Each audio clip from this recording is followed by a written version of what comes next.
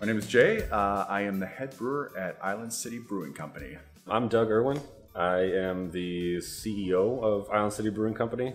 My name is Paul Brown, and I work as a sales representative here at Island City. I am Chad Phillips, and I'm the taproom manager here at Island City.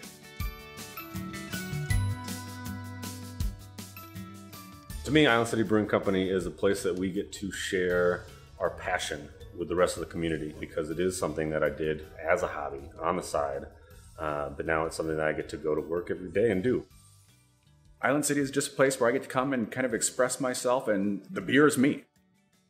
Island City to me is a place for people to come and, drink and be happy and listen to music and have fun with family. So it's just a nice place for the community.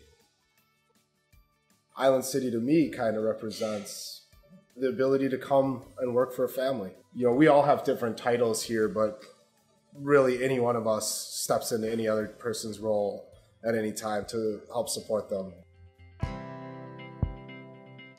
It's a 7-hour day, generally. I start in and I get everything set up, get all my tanks up to temperature, hoses are turned on, valves are open, and we start at the mill. And we drop 55-pound bags of grain into the mill, one by one. Most beers are around 1,000 pounds of grain. So I start my morning with a workout, and we're getting that grain into the mash tun. It's mixed with approximately 300 to 400 gallons of water, and it sits for an hour. We're breaking down the sugars, getting that ready to be boiled. We go from the mash tun into our lauter tun via pump, and once we're in the lauter tun, we rake that grain bed out even, and then we're just running water, or wort as it's called, into the boil kettle.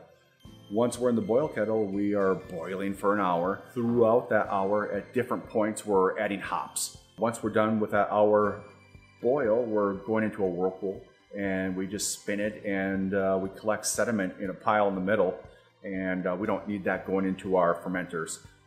Once we're in that whirlpool for about half an hour, we go through a heat exchanger, and we're running cold water one direction and work the other direction into a fermenter. And the next day we come in and we're pitching yeast.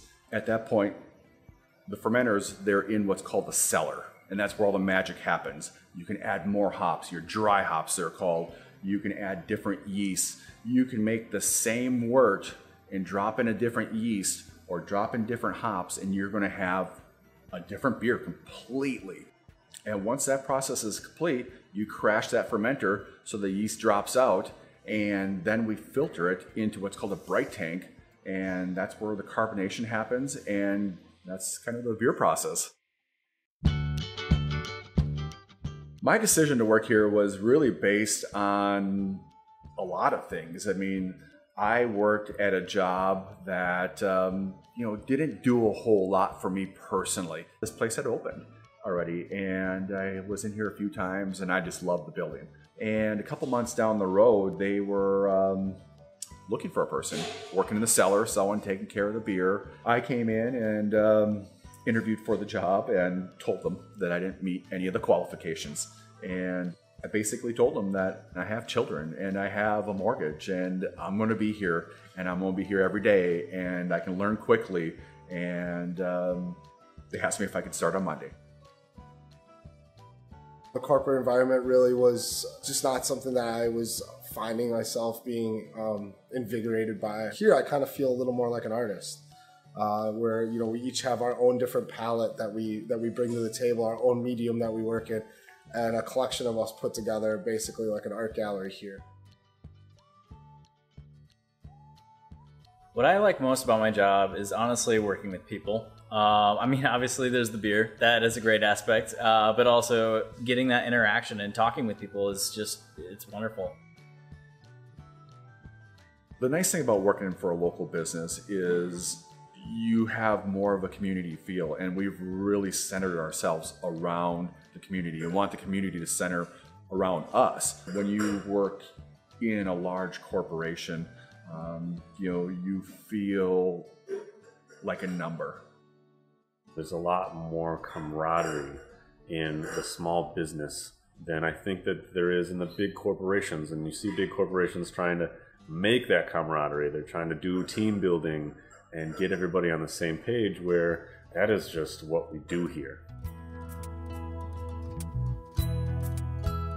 You don't necessarily have to have a career coming out of high school. You can come out of high school, come out of college, and not know what your career is for a decade. And that's okay. Just get out there and keep working and find the things that you enjoy in life and head that direction.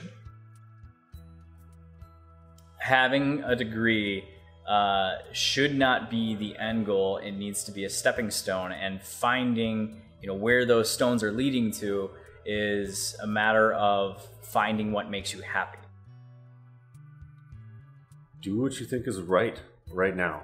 There's no right way to do something in the long run. I think if you go into a career path and say, well, I want to make a lot of money, or I really like doing this certain thing, or whatever, all of those can be good reasons, but that reason is going to change throughout your life. What you need to do is make the best decision you can make right now with the information that you have. In 5 years, that's going to change. Your knowledge is going to change. The information you have right now is going to change. Your situation is going to change. And you need to do the same thing then. Make the best decision you can at that point. And I feel like if you always think you did the right thing at that point in time, then you can't ever really be upset with the decision you made.